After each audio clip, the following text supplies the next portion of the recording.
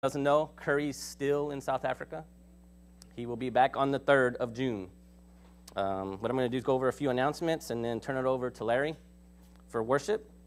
First things first, turn off or silence your cell phones if you don't mind. Thank you. We'd like to hear that. Feeding Jesus Outreach will be on June 2nd. For anyone's wanting to help prepare lunches or go downtown and minister to the hunger. Anybody interested in that, you can get with John David. He's in the back in yellow shirt. If you like to make any financial contributions, we have a ammo bucket in the back that you can actually make your contributions to. Is anyone interested in the senior outreach? That'll be on June 9th. I don't see Alejandra here, but on June 9th or before then, if you see her, if you're interested in that, get with her, and she can give you all the details of where that'll be and what will be involved. On June 22nd, June 21st and 22nd, we're going to have a camp meeting here at headquarters. So that's something, that's kind of like a surprise thing. So I don't have all the details of what's going to be in it, but be here. I'm sure we're going to have a good time. August 14th through 18th, we're going to have a 2013 John G. Lake annual conference. That'll be at the Holiday Inn. We do an annual conference every year. And this year, it'll be at the Holiday Inn just so we can fit the crowd in there. Again, that'll be August 14th through the 18th. If you're interested in becoming a member of the church, there's a members form located on the round table. If you fill that out, we'll give you a members packet for filling that out. If you'd like to become a partner with JGLM, fill out the form inside the Laboring Together, which is right here. And you can either turn it in at the end of the service, or you can actually go online to jglm.org and click on Partners.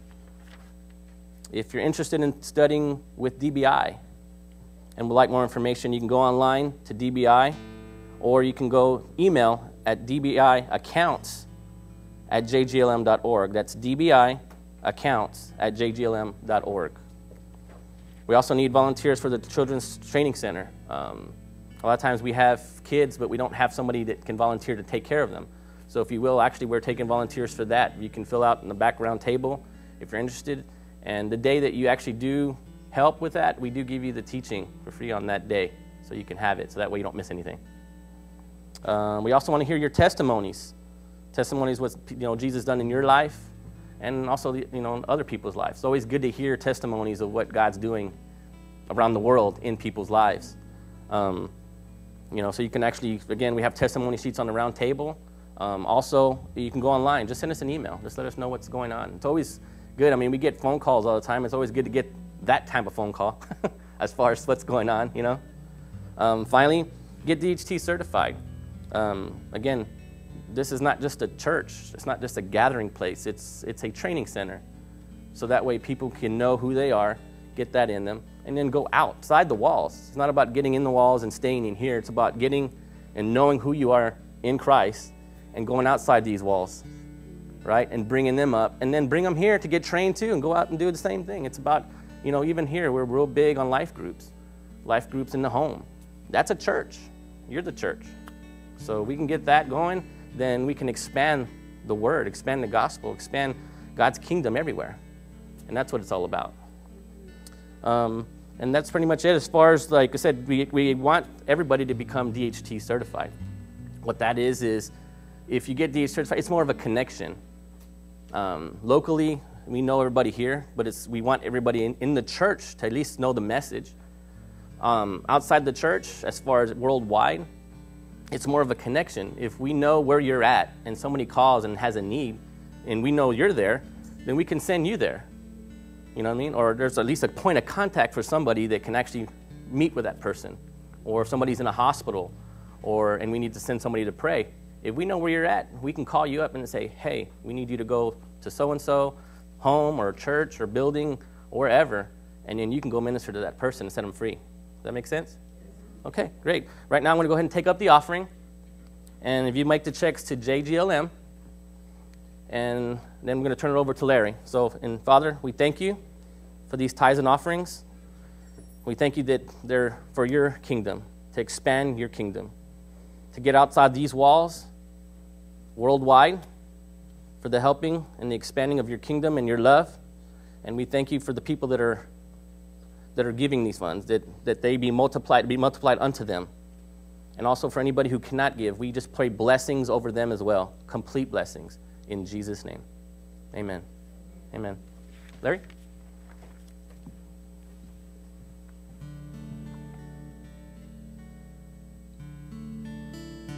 We're going to wait a minute and let the offering be taken, or given, actually.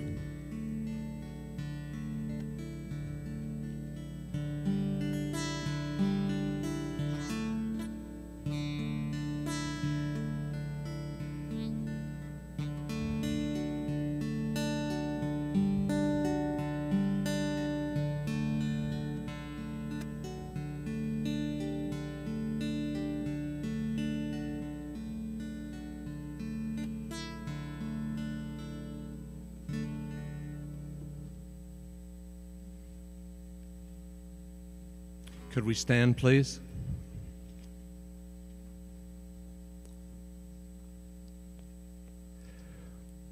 Revelation chapter 1, verse 11. I am the Alpha, I am the Omega, the first and the last. What you see, write in a book and send it to the 7 churches which are in Asia, to Ephesus, Smyrna, Pergamos, Thyatira, Sardis, Philadelphia, and Laodicea. Then I turned to see the voice that had spoken with me.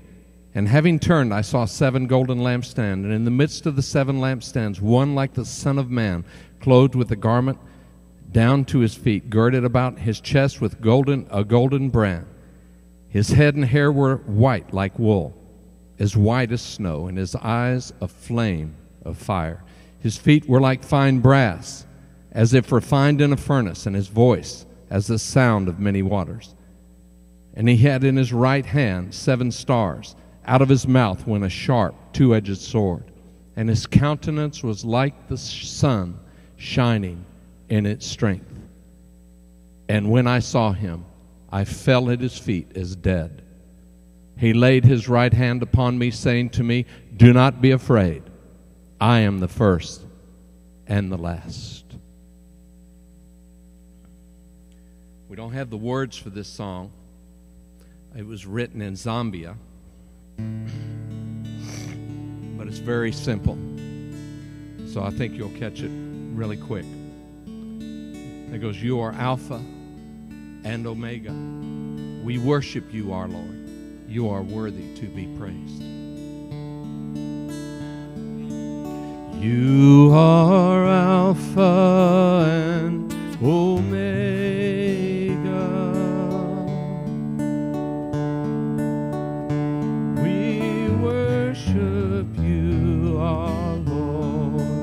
You are worthy to be praised. You are Alpha. You are Alpha and Omega. We worship you, our Lord. Oh, you are worthy to be praised. We give you all. We give you all the glory. We worship you, our Lord. You are worthy. You are worthy to be praised. You are Alpha and Omega.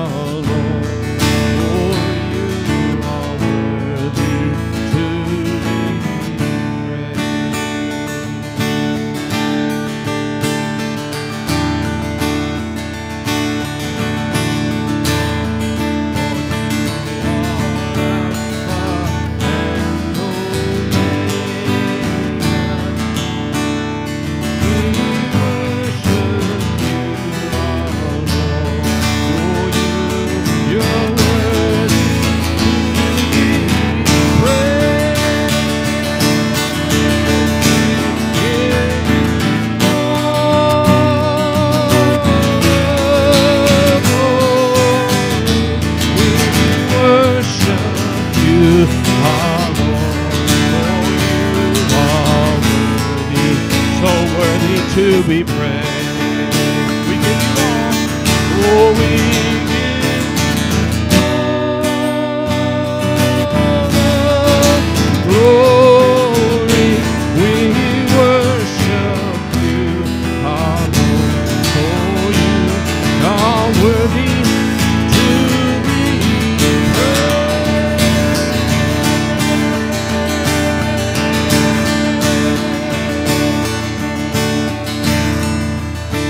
You are Alpha and Omega. We worship you, our Lord. You are worthy to be praised. You are Alpha and Omega. We worship you, our Lord. For you are worthy to be praised.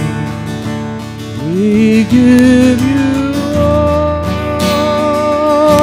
the glory. We give you all the glory. Lord, we give you all the glory.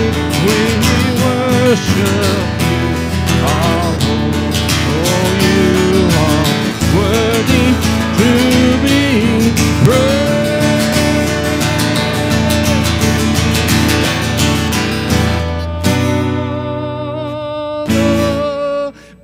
Glory, we worship you, our Lord.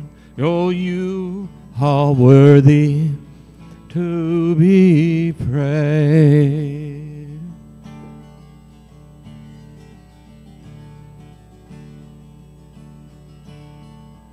You are Alpha and Omega.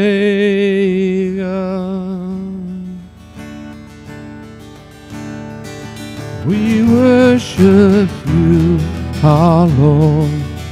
You are worthy to be praised.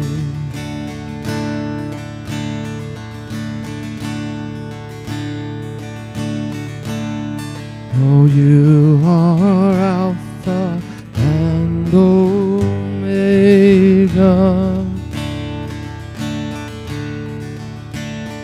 Lord, we worship you, our Lord. You are worthy to be praised.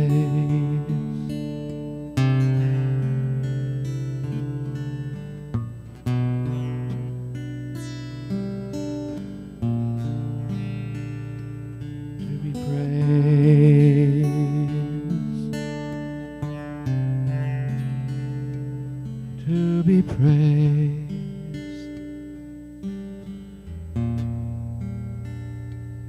To be praised.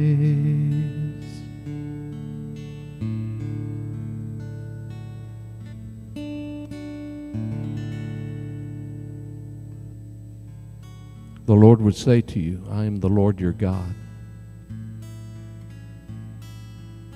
I go before you in all your ways. I stand beside you. I'm all around you. Though at times you feel I'm far away, I'm closer than your breath. I am with you more than you know. And I am the Lord your peace. No evil will conquer you. I will steady your heart and your mind. Come into my rest and let your faith arise. Lift up your weary head. I am with you wherever you go.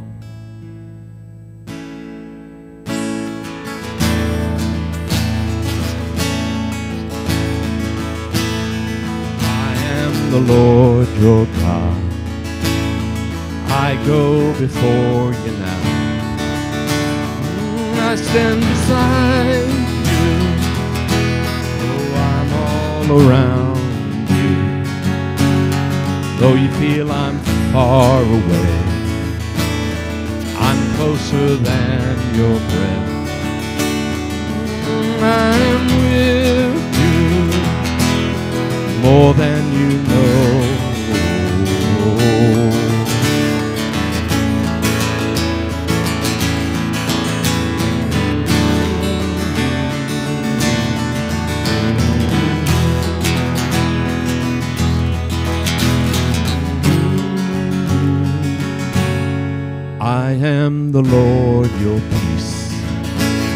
no evil will conquer you.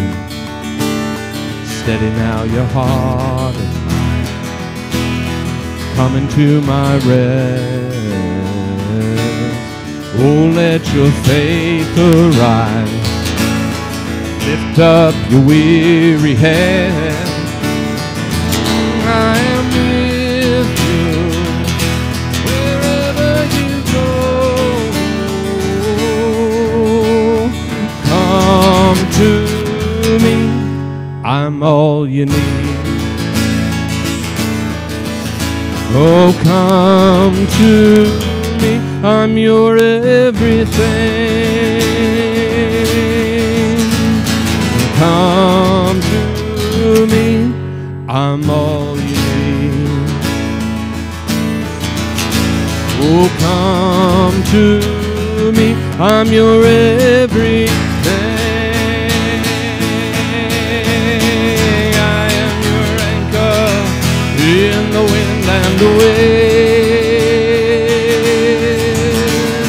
I am your steadfast, so don't you be afraid. Though your heart and your flesh may fail you, I'm your faithful string. I am with you wherever you go. Come to me, I'm all you need.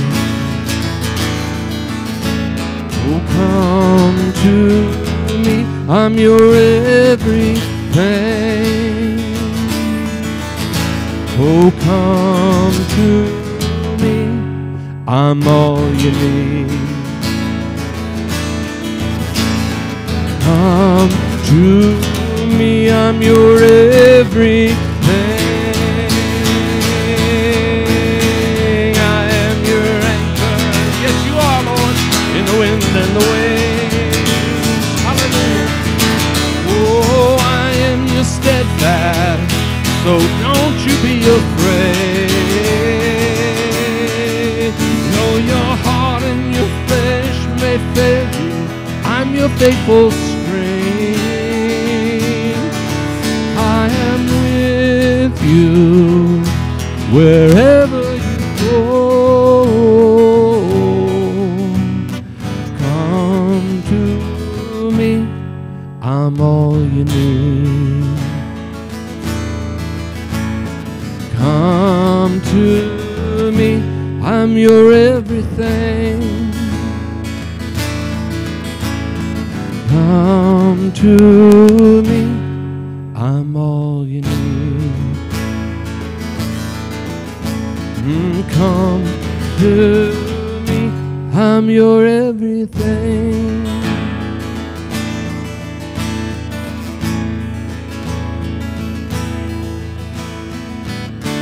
Don't look to the right or the left. Keep your eyes on me. You will not be shaken.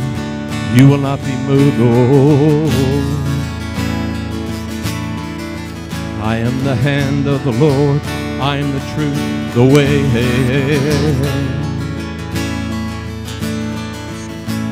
So come to me, come to me, come to me. I'm all you need.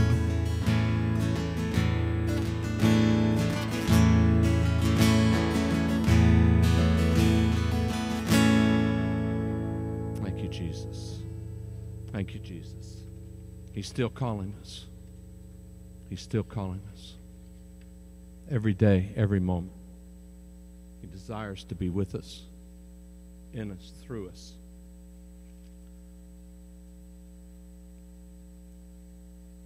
And I heard a loud voice in heaven saying, salvation and strength in the kingdom of our God and the power of his Christ have come. For the accuser of our brethren is thrown down, who accused them before our God day and night. He has been cast down. And they overcame him by the blood of the Lamb and the word of their testimony. And they did not love their life, even to the death.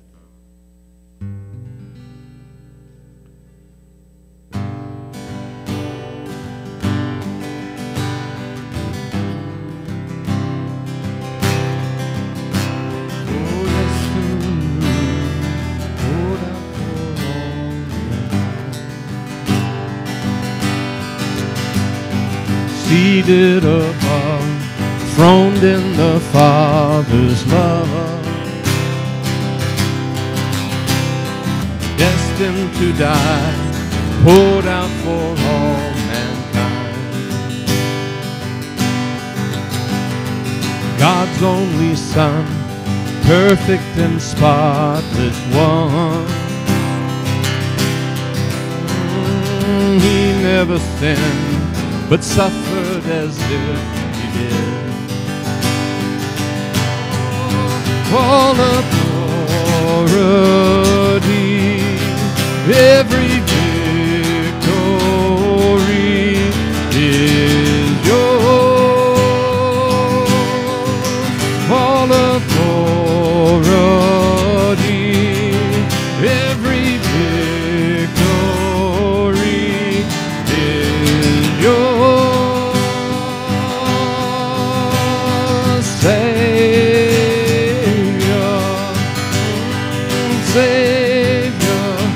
worthy of honor and glory, worthy of all of our praise. You overcame, Jesus, Jesus, awesome in power forever, awesome and great is your name. You overcame, power in hand, speaking the Father's plan. Oh Lord, you're sending us out, light in this broken land.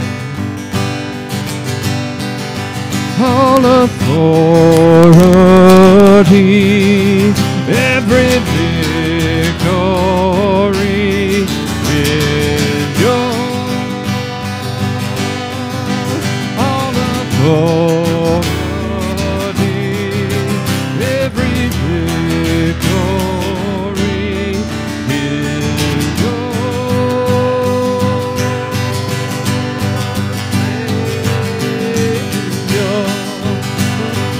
Savior, worthy of honor and glory, worthy of all of our praise. You overcame, oh Jesus, awesome in power forever, awesome and great is your name. You overcame.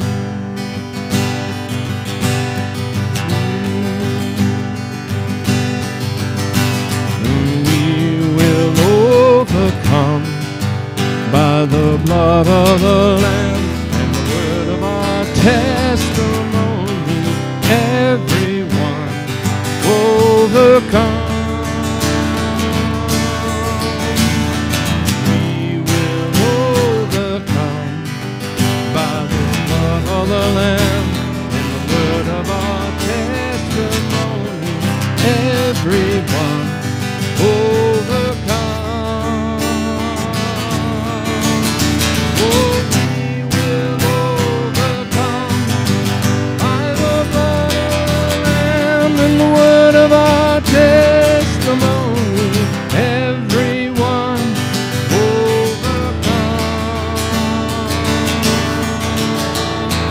Savior, worthy of honor and glory, worthy of all of our praise. You overcame, Jesus, awesome in power forever, awesome and great is your name. You overcame, and we will overcome by the blood of the Lamb and the word of our testimony. Everyone overcome. We will overcome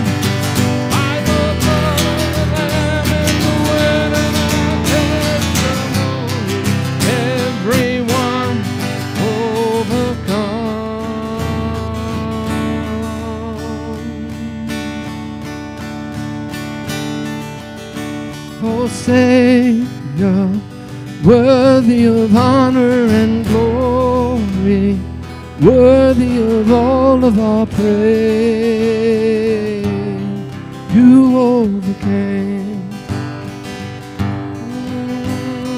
Jesus, awesome in power forever, awesome and great is your name.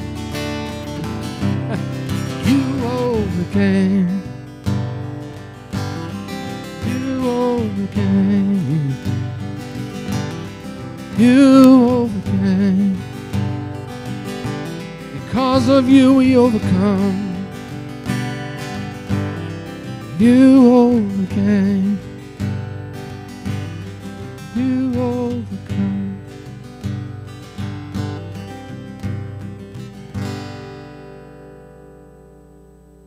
All praise and glory to you, Lord, to the one true God. Amen.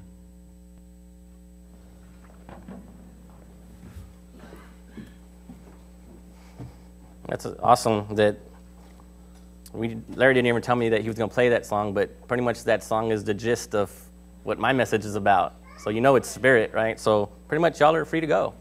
So, no, I'm just kidding. The last time I spoke thinking from the Spirit. What we're going to go on today is on some truths of the Word of God that are already in us. We know we're supposed to think from the Spirit, but a lot of people don't even know what that is. And it comes from the Word of God that's already in us. We get the Word in us, and then we think from that, just like we talked about thinking from the Spirit. So we need to live from it, know it, which again, when we think and know from it, then we're actually doing the Word. We're actually living in the Spirit. Amen? So now I'm going to go through verses, and I want you to realize that the Word of God does say that in Romans 10:17, it says, so then faith cometh by hearing, and hearing by the Word of God. Okay? So let's hear the Word and know that by it comes the faith in what it says. Right? Yes.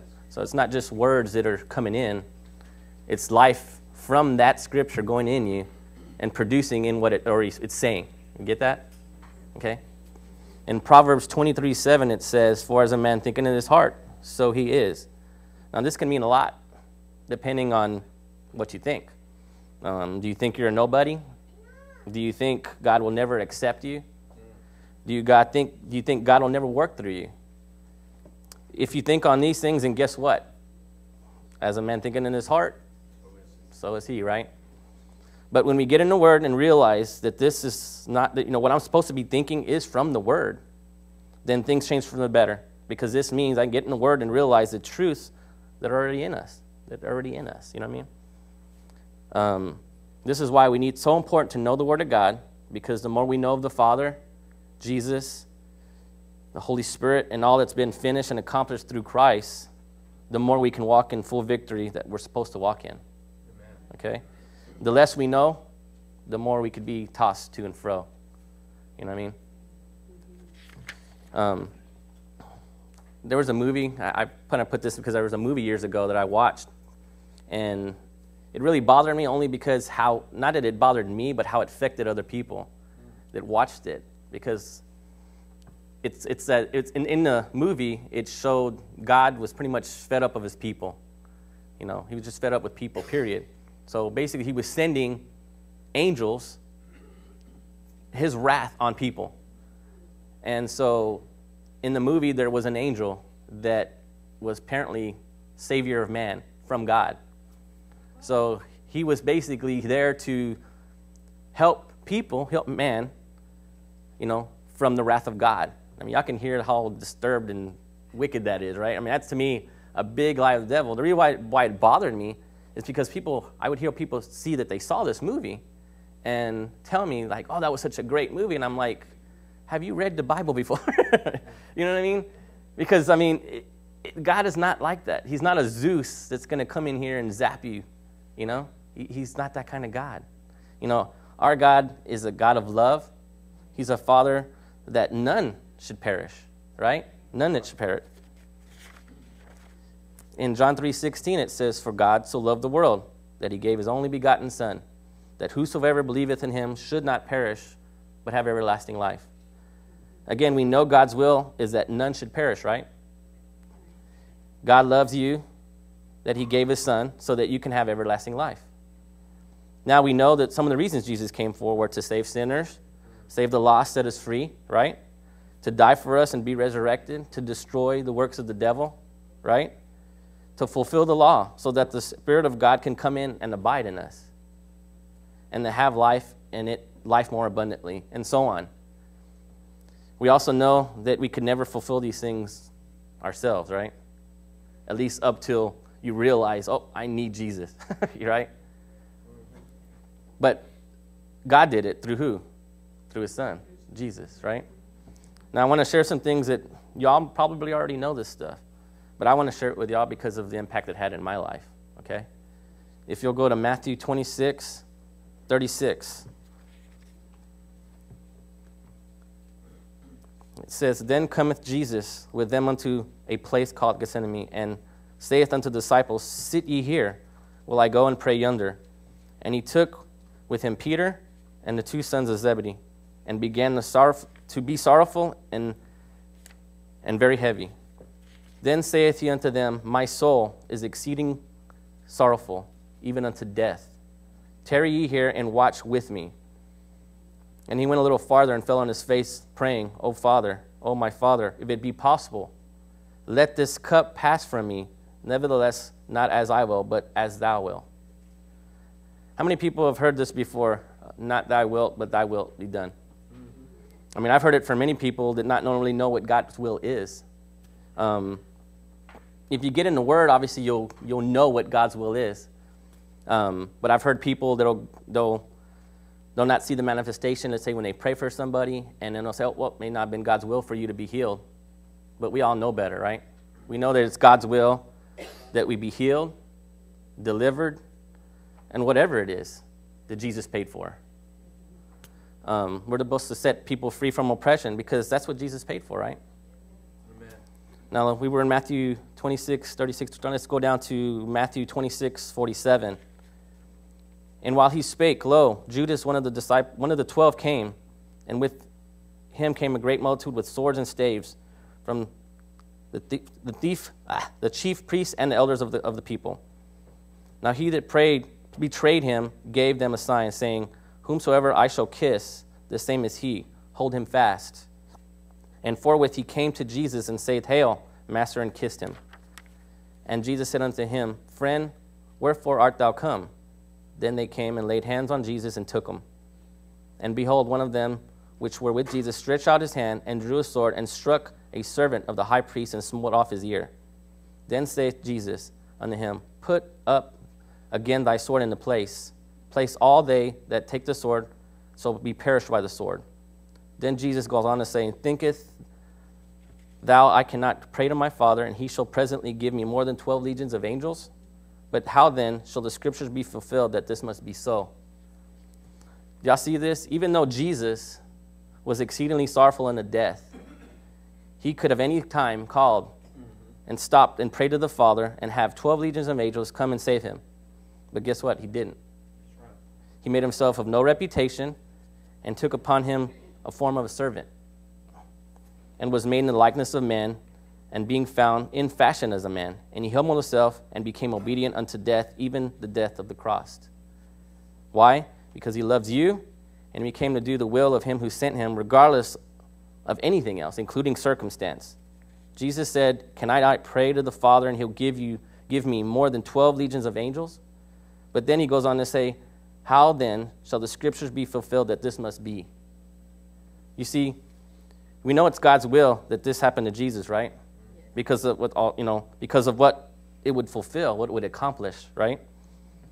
Jesus was all about fulfilling Scripture because it's all God. It's all from God. It's all him. So what does this mean? It means that the Bible is not just a book, right?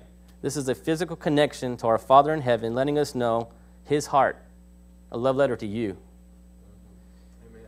And now being in Christ, we are here to do the will of him who sends us, right?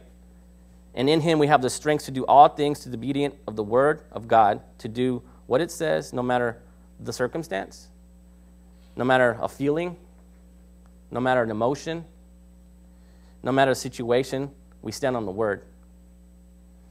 We believe on the Word and we do the Word because it's truth. Y'all get that, right? Mm-hmm. Moving on, let's go to 1 Peter 3:9. The Lord is not slack concerning his promise, as some men count slackness, but is long-suffering to usward, not willing that any should perish, but that all should come to the repentance. Do any perish? Yes, right? Is it God's will? No, right? So what's the problem? Man has a choice, right? Man has a choice to work with God or not. Since God has already provided all that we need to make the right choice, we need to align our minds to what the Word of God says. We have to align our minds to what we have. We have to align our minds to what it says we are in Christ. All this is important for the purpose here on earth, so that God can dwell in us and accomplish and expand his kingdom here on earth. Okay? So again, Jesus, who being in the form of servant, thought it not robbery to be equal with God, but made himself of no reputation, and took upon him the form of a servant, and was made in the likeness of man, and being found in fashion as a man, he humbled himself and became obedient to death, even to the cross. And because of that, Jesus is exalted. Amen.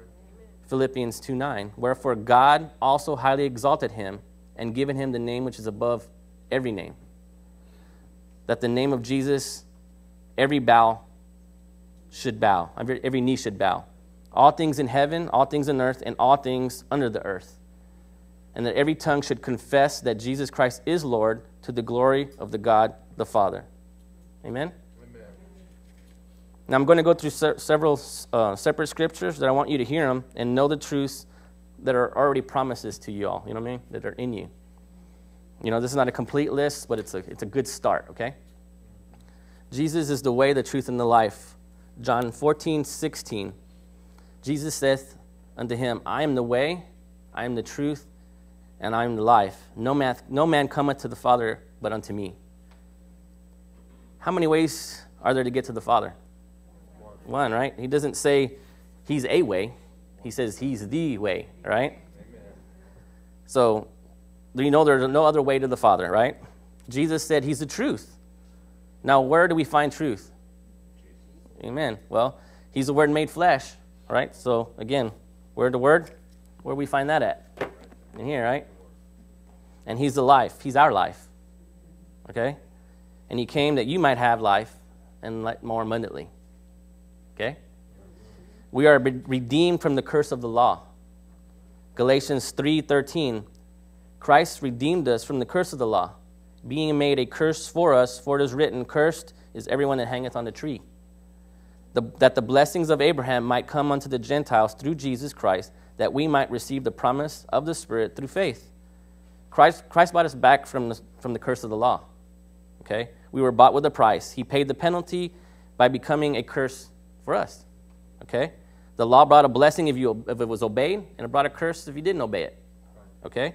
Any failure to obey the law, you have pretty much the curses that are in Deuteronomy 28:15 through 68, which is a slew of curses that when you read them, you're like, whoa, you don't want any of those. This means that any curse, sickness, pain, death, and anything that was paid in the atonement is gone. It's gone. It's wiped out. It's taken away. I don't know how I can come up with a bunch of synonyms, but I'd probably pull out my phone. They're removed, and we're no longer slaves of it. Okay? For what? That we might receive the promise of the Spirit through faith. And through the Spirit of God, we have so much that allows us to walk in victory, power, and authority over everything, anything that Jesus paid for. Amen. Right? So we're redeemed from all the curses that are in Deuteronomy 28:15 through 68, and we receive the blessings of Deuteronomy 28:1 through 14. And we're not going to go through that, but I'd recommend just kind of going through it. Because even when you get into the curses, as far as when it gets into the sicknesses, it talks about what sicknesses you will get if you did not obey. Well, Jesus became that curse, and it also gets in there about, and every disease that is not even written in there was a curse. Mm-hmm. That means Jesus took all that away. Does it get that? You get that? Hallelujah. Amen. So we're no longer condemned. Romans 8:1, there is therefore no condemnation to them which are in Christ Jesus, who walk not after the flesh, but after the Spirit. For the law of the Spirit of life in Christ Jesus has set me free from the law of sin and death. When we walk after the Spirit in Christ, God does not condemn us, okay? A person is either condemning himself or is allowing the devil to condemn him, okay? Remember, the devil is the thief and the liar, and he does not want you to know that you're free in him, in Christ, okay? He wants you to live in his lies because Christ took all the punishment on himself that the law required, okay? He did this so that you would not have to. That's big. I mean, sometimes we hear these lines and it's kind of like, that sounds good, but this is big, okay? This is like life right here. This changes your life. You grab this whole, it changed your life. Amen. When we receive Jesus our Lord, we have the Spirit of life dwelling in us, okay? And that sets us free from the law of sin and death. And even that one is huge. I mean, it's just so awesome to realize who we have in us. And basically, this whole message is about overcoming. The song you just said is overcoming, knowing who you are in Christ. You get that in you. It's already in you. It's just you catching up to that reality. Remember, we're using our mind to catch up with what we already are in the Spirit, okay? So, not me, but Christ. Galatians 2:20. I am crucified with Christ. Nevertheless, I live, but yet not I, but Christ liveth in me. And the life which I now live in the flesh, I live by the faith of the Son of God, who loved me and gave himself for me. You may have heard this before, because this is one of my favorite verses. You know what I mean? I am crucified with Christ. It's not me who lives, but Christ lives in me. Okay? So again, you may have heard this before. So if it's not me, but Christ in me, then who is me? Christ, right? And the life I now live, I live by what? The faith of who? The Son of God, right? Who loved me and gave himself for me. You see, I'm dead, you're dead, right? And now Christ lives in us. I don't need to look at anything else, okay? I can look at lack, but that's not me anymore, okay? That person died. That person doesn't exist, okay? I can totally focus on Christ and his faith in me and live that life. Y'all get that? Yes. We can boldly go to the throne of grace. Hebrews 4:14. Seeing then that we have a great high priest that is passed into the heavens, Jesus the Son of God, let us hold fast our profession. For we have not a high priest which cannot be touched with the feeling of our infirmities, but was in all points tempted, like as we are, yet without sin. Thank God. Let us therefore come boldly unto the throne of grace, that we may obtain mercy and find grace in help of time of need. We have a high priest, Jesus, right? Who passed into the heavens and was tempted just like we were, yet never sinned. Because of Jesus' compassion for us, he's able to relate to us. We can boldly approach the Heavenly Father with our prayer. And we know he hears us, right? And everything we could ever need in any circumstance has really already been provided. We just need to realize our blessings in Christ. We don't even need to ask God for what he's already provided. It's ours already, right? You know, how awesome is it to have Jesus as our high priest, our mediator to God, right, in us? I mean, with his Spirit in us, we have direct access to him.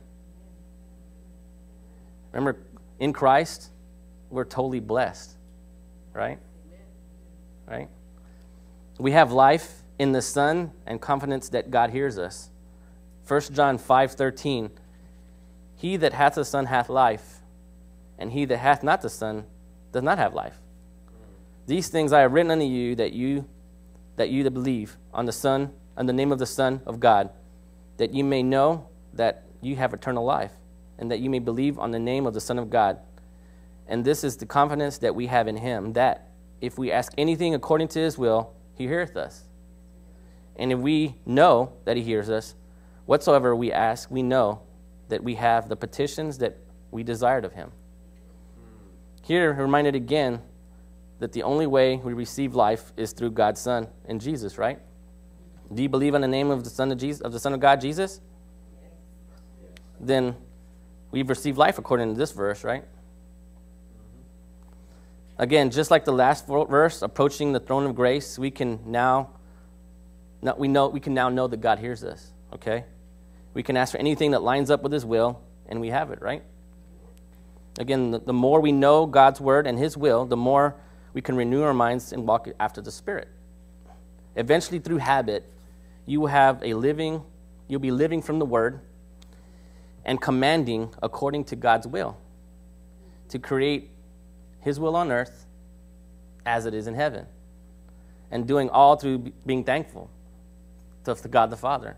When you know what you have in you, you can't help but just to be thankful to the Father. You know what I mean? And when you get the reality of all that's in you, I mean, we just went through just a few verses so far, but that's a lot that's already been accomplished. You know what I'm saying? Oh, yeah. Amen. You know, also, if we read the verse, you know, this reminds me of a verse also when he said he heareth us. It reminds me of John 11:41. When Jesus raised Lazarus from the dead, he was thanking the Father that he always hears him. You know, Jesus lifted up his eyes and said, Father, I thank thee that thou hearest me. And I know that thou hearest me always, but because of the people which stand by, I said it, that they may believe that thou hast sent me. And when he had thus spoken, he cried with a loud voice, Lazarus, come forth. You see, Jesus was thanking the Father because he already knew that he heard him, right? He always hears him, right? And know this, the Father always hears you. And you could be thankful when you're in need and when you're needing to set somebody free. There's never a time that God doesn't hear you. Now we see here that Jesus did not tell the Father or even ask the Father to raise Lazarus from the dead, right? Remember, Jesus came that he might destroy the works of the devil, and it's God's will that people be free, right? Amen. So, Jesus was doing the will of him who sent him, right?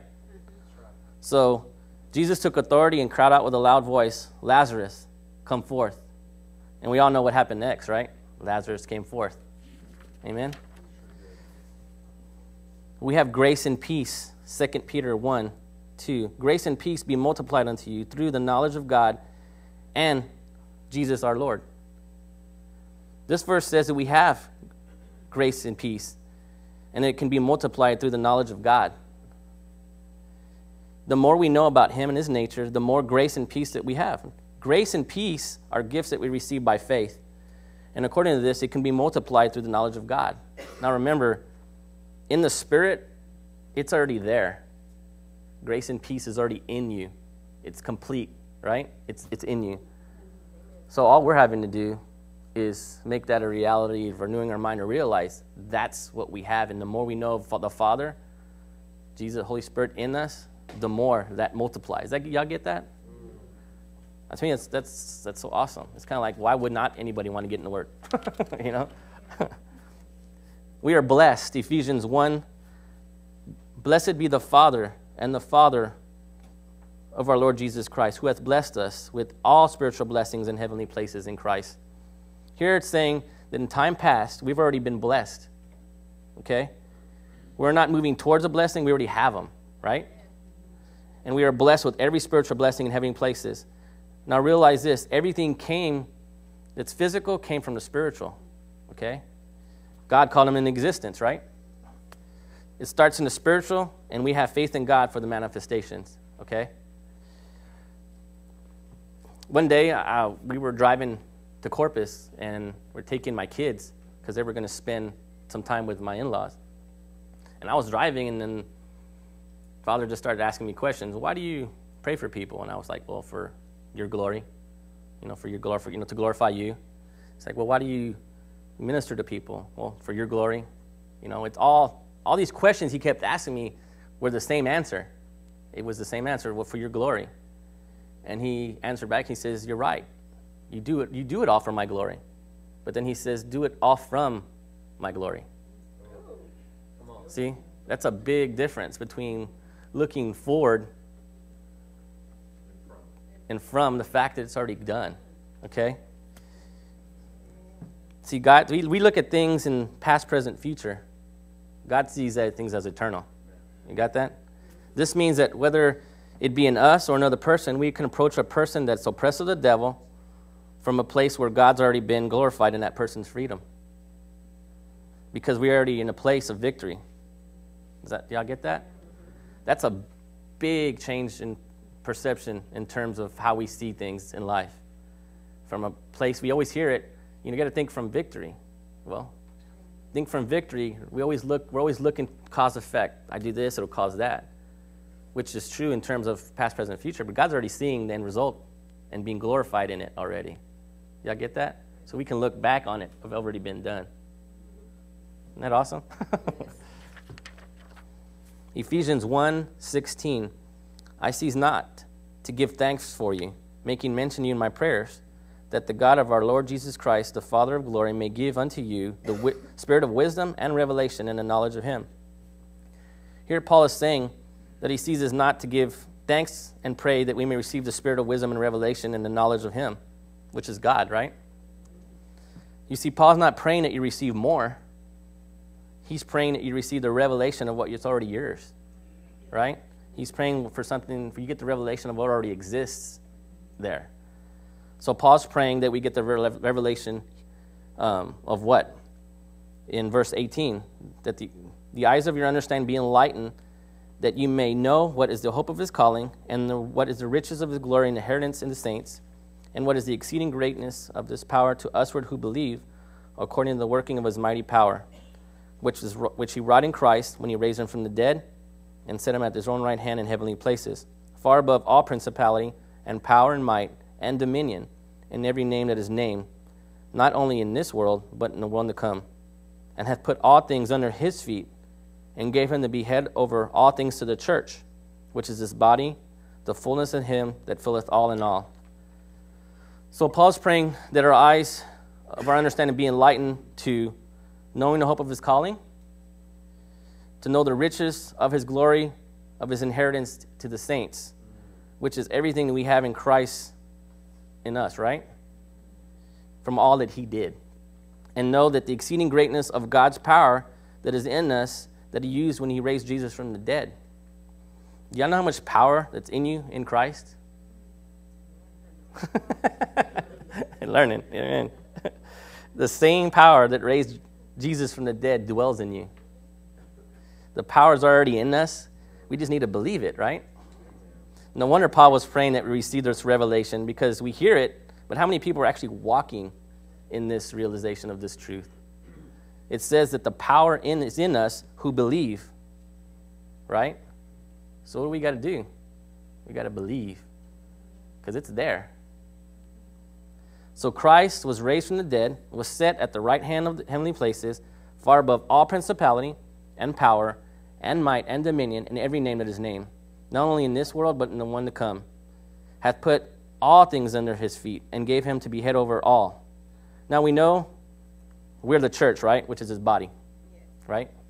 So since we are in union with Christ, and anything that he said about him is said about us, right?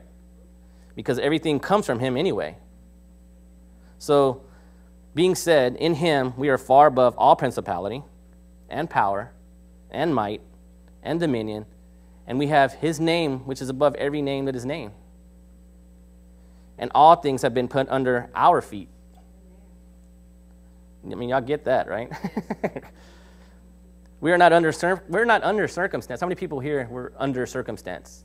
People say we're just under circumstance, and I'm just being affected by it. We're not under circumstance anymore, okay? We're over circumstance, okay? Overcome. Heard that song? I don't have a guitar, but I can't sing anyway. See, when we're over it, I'm not at the effect anymore. See, this is big, because the world goes by cause effect. I do this, or that. They do that, it cause effect. You know what I'm saying? Cause effect, cause effect. I am not at effect anymore. Okay? Again, we're to make things on earth as it is in heaven. I'm at cause. Does that make sense? Yeah. I cause things to come into being. Amen. You make that? So anything did you feel like it's being affecting you? that's a renewing of the mind you need to get and realize, I'm at the cause of that. I caused that thing to leave. Amen? So I pray that y'all get this, because this is all who you are in Christ. How many believers are in here? This is all who you are. This is who you are, okay? In Ephesians 2:6 says, we've been raised together and made us sit together in heavenly places in Christ Jesus. Again, this shows our union with Christ. It says that we've been raised up together with Christ and made us sit together in heavenly places with him.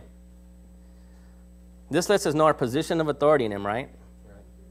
Again, we're far above all the devil, right? We're far above all of demonic, which means we can do the same works that he did, right? He says in John 14:12, verily, verily, I say unto you, he that believeth on me, the works that I do shall he do also. And greater works than these shall he do, because I go to the Father. Jesus preached the gospel, healed the sick, and cast out devils. Wherever Jesus went, the kingdom went with him, right? And he made earth as it is in heaven. Jesus said the kingdom's within us. Let us take the kingdom wherever we go and change the world to line up with heaven, okay? We're to speak those things which be not as though they were. Let's not look at circumstance from under it. Let's be over it and change it and expand God's kingdom. Amen. Romans 12:2 says, and do not be conformed to this world, but be transformed by the renewing of your mind, that you may prove what is good, acceptable, and perfect will of God. So we know that we're not to be conformed to this world, right? In any way, shape, or form. And that we're supposed to be transformed by the renewing of our minds, right? Yes. So what are we supposed to be conformed to? We know it's God's word, right? And in Romans 8:29, it says that we are predestinated to be conformed to the image of his Son, Jesus. That we might be the firstborn again among many brethren. And since he is the Word made flesh, it all makes sense to renew our minds to what? The Word of God, right? Which is a mirror of who we are in him. You get that? Knowing that, it even says in Colossians 1:15 that Jesus was the image of the invisible God. So we know that we're to be conformed to the image of Christ, who's in the image of the invisible God, our Father. Even Jesus said, if you've seen me, you've seen the Father. So again, how do we get conformed to the image of God? By renewing our mind to the Word of God, of who we already are in him. Okay? We're not looking to become, we already are. We're actually getting our minds, again, I'll say that over and over again, we're actually getting our minds to catch up with the reality of who we already are. You know what I'm saying? We're a new creature or creation. 2 Corinthians 5:17 says that if we are in Christ, we're a new creature. This means a creature that's never been around before, right? It says, old things have passed away, and behold, all things have become new. What this is saying is what was ain't no more, right? That's Texan for ain't no more. And that all things have become new. And it continues to say that these things, all these new things, are of God.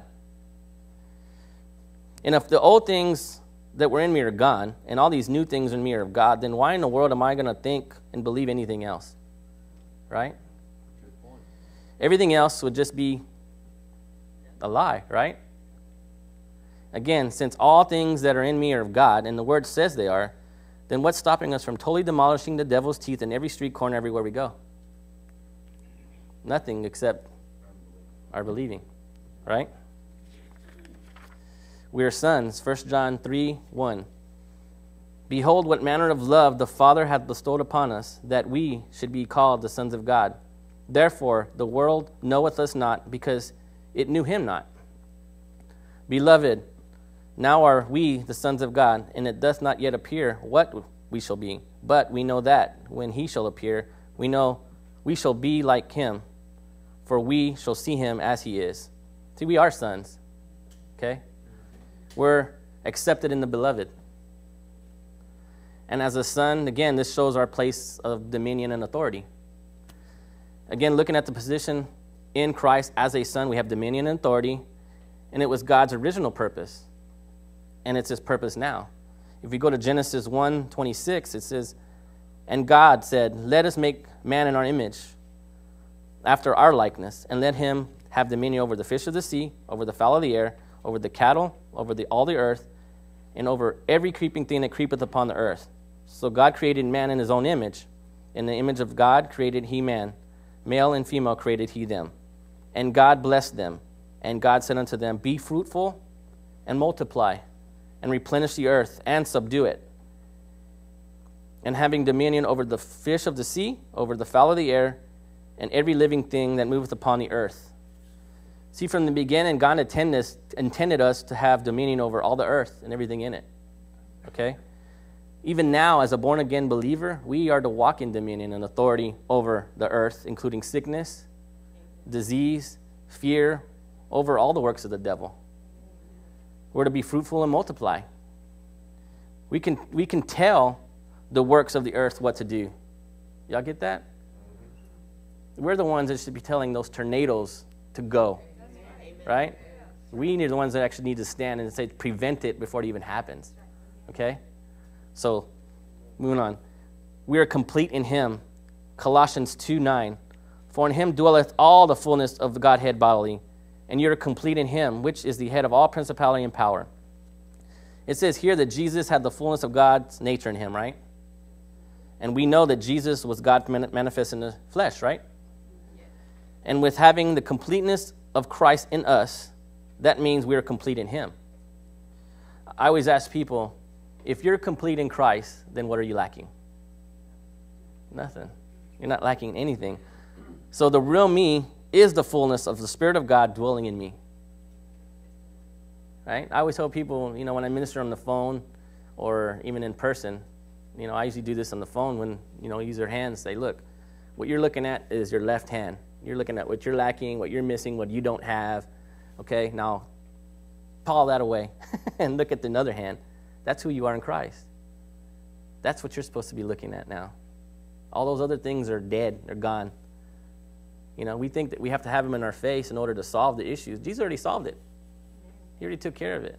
So we just got to keep our eye on him and first seek his kingdom and his righteousness. Amen. Right? And all these other things will come unto us. So, again, we keep our eye on him. Okay? Because he's in us. We are ambassadors for Christ. 2 Corinthians 5:20.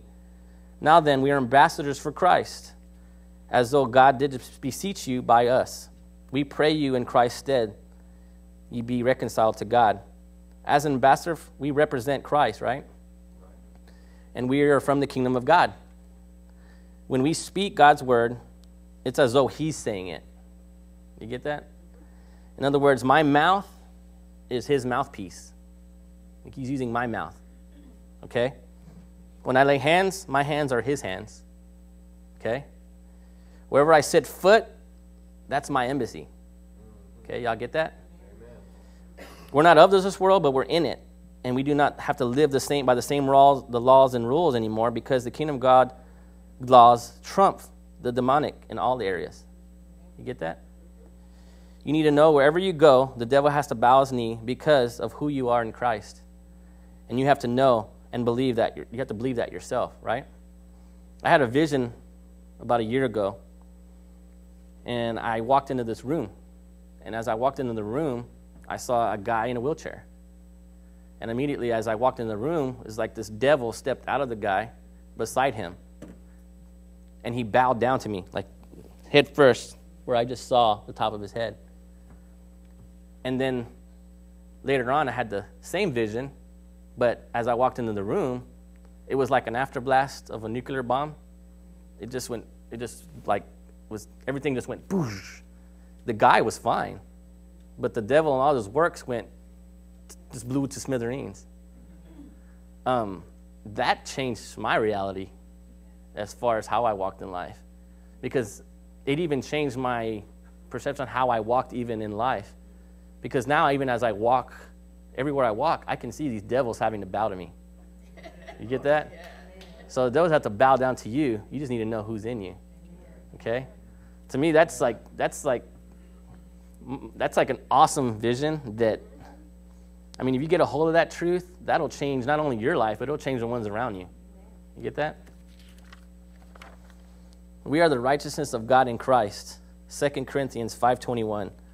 For he hath made him to be sin for us, who knew no sin, that we might be made the righteousness of God in Christ. What this verse is saying is that Jesus became sin for us. He became what we were. We were sin, all right? Even though he never sinned, so that we could be made the righteousness of God in Christ. You see, there's nothing that we can do to become righteous, but by accepting Jesus our Lord and Savior, we become the righteousness of God in Christ because of what he did. Y'all know that. I mean, it's everything that we are in him has nothing to do with anything that we do. Amen. It's all that he did for us. I mean, if you read the scriptures, I mean, you can go to Ephesians, Colossians, you'll always see what God did for you first before he says go.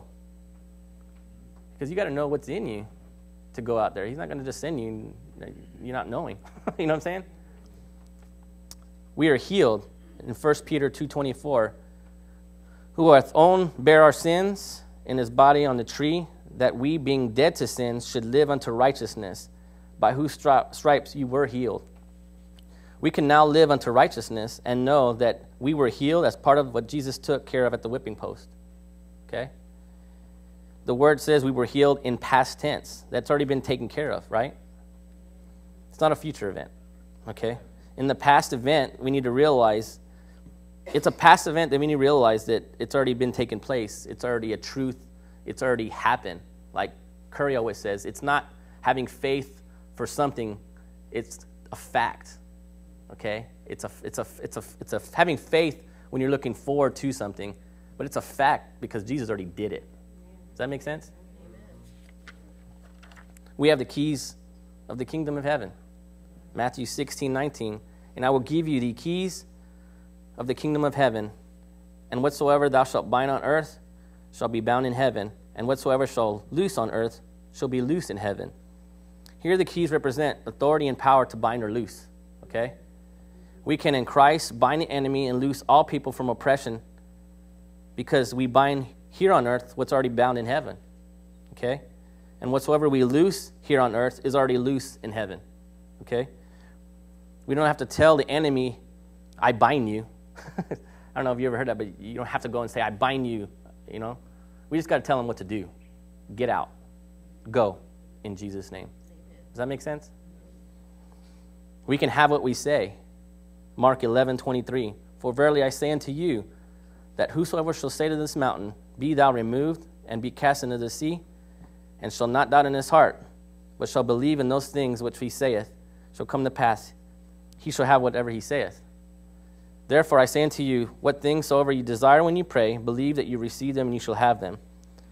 In this verse, Jesus is commanding us to believe that what we say will come to pass, right? We're to have authority. We're to walk in the authority that we have to speak to that mountain, which is the problem, right? The mountain is anything in the way. Sickness, disease, the devil, a belief, a thought. That's a mountain, right? Anything that gets in the way from carrying out our mission of what the Word of God says to do or be, that's our mountain, right? This is similar to a mission in the military. If you have a mission in the military, for example, and you have to go in and save people that are held hostage, the whole intention is to go in and successfully complete the mission by setting the captives free, right? Right? And guess what happens when anything gets in the way? You smash them. You know what I mean? Just like a roach. This is the same way for us, okay? We have a mission to set the captives free. And if anything gets in the way, we smash them in the name of Jesus, okay? With the power and authority that dwells in us. Amen? Amen. This verse also continues to say that whatever you desire when you pray, to believe that you have received and you shall have it. Remember the story I told you earlier about living from God's glory? We're to believe that we've already received that in order to have it. We're supposed to believe that we've already received in order to have it. That's right. You get that? We live from the end result of already having obtained it. You get that? And finally, in John 17:18, Jesus is praying to the Father and says, as thou hast sent me into the world, even so I also send them into the world. Now, we know that we're not sent in the world empty-handed, right? Just like in the several verses we've gone through here, we should realize all that's in you, right? You have freely received everything needed to be free of the enemy, so also freely give to others by setting them free in Jesus' name, right? Jesus already told you that he has all power, which is all authority, Matthew 28, having been given him in heaven and on earth, right? In other words, all power. Now, when he says all power, how much is left of the devil? None. So how much should we just believe God that Jesus has all authority and power, right? So with that, Jesus commands us to go, to teach all nations. He tells you to go and preach, saying that the kingdom of heaven's at hand, right? And to baptize them in the name of the Father and of the Son and the Holy Ghost. He tells you to teach and observe all things that he commanded, and that these signs will follow you that believe. In his name, you'll cast out devils. You'll speak in new tongues. You'll take up serpents. And if you drink any deadly thing, it's not going to hurt you. You'll lay hands on the sick, and they'll recover. So again, you've freely received so much from Jesus, right? Now go freely and give to all who need to be healed. Go out and heal the sick. Cleanse the lepers, raise the dead, cast out devils, and set all free in Jesus' name. Amen. Let's pray. Father, we thank you for all you've done in us because of Jesus.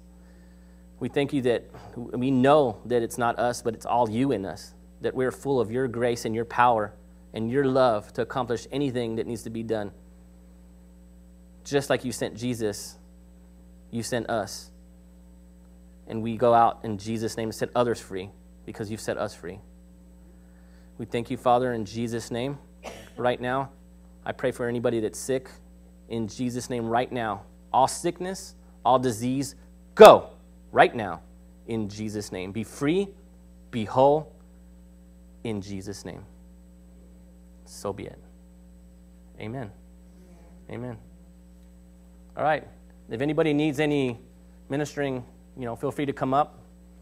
I'll be glad to minister to you guys. And I hope did y'all get anything out of this? Yeah. Amen. Amen. Lord. Amen.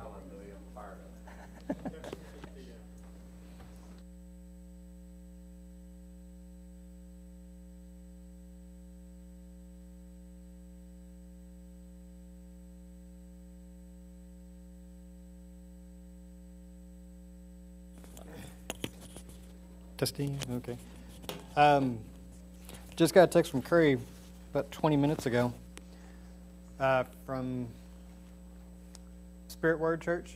This was one of our main partner churches in South Africa. That's Cobus. I don't know if y'all have heard him. No, I've probably heard him talk about it. Anyway, look at it again. I'll be getting texts from different people all morning, so. It says, amazing miracles at Spirit Word, wheelchairs empty, stacks of crutches left after healing service, blind eyes open, all on video. Wow. And that's all he said.